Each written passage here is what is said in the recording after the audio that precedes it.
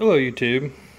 So I was looking for samples or examples of dumping lawn carts or power wheelbarrows, and there just wasn't very many of them out there, so I thought I would go ahead and cobble something together and that the other DIYers out there may be interested in some ideas on how to accomplish this.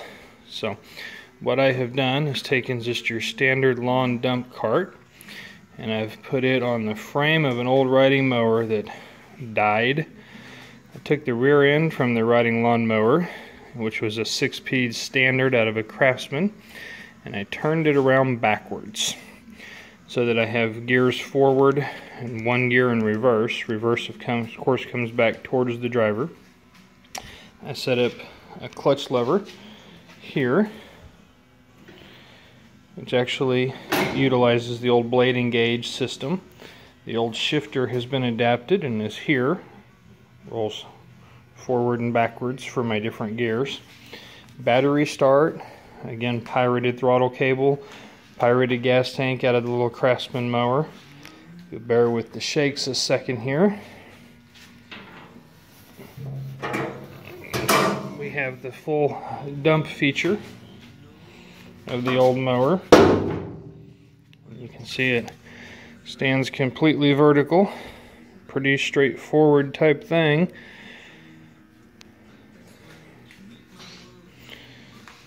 Of course, it's got the lawnmower front and rear tires to it. I did go ahead and graft the old steering box. From the mower, put a steering wheel on it here. I had attempted to pull it originally. You can see the steering gear down there. I had attempted to pull it originally, or actually drive it and just steer it by pulling this tubing right here back and forth to the left and right, but it was too difficult for the wife, so we went ahead and put a steering wheel on it. It's pretty handy to just place your hand here and then of course drive with the other one.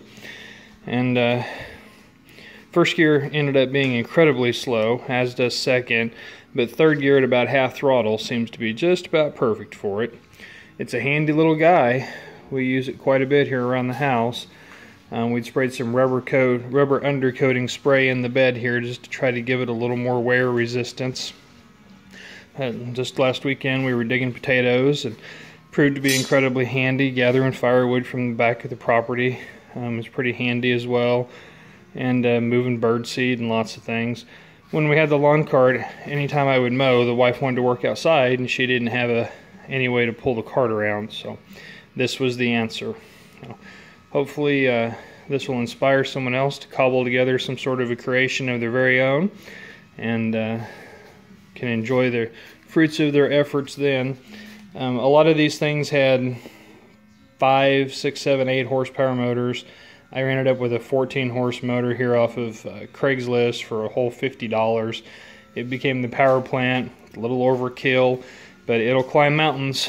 So enjoy. Have a great afternoon. Enjoy the day. Thanks.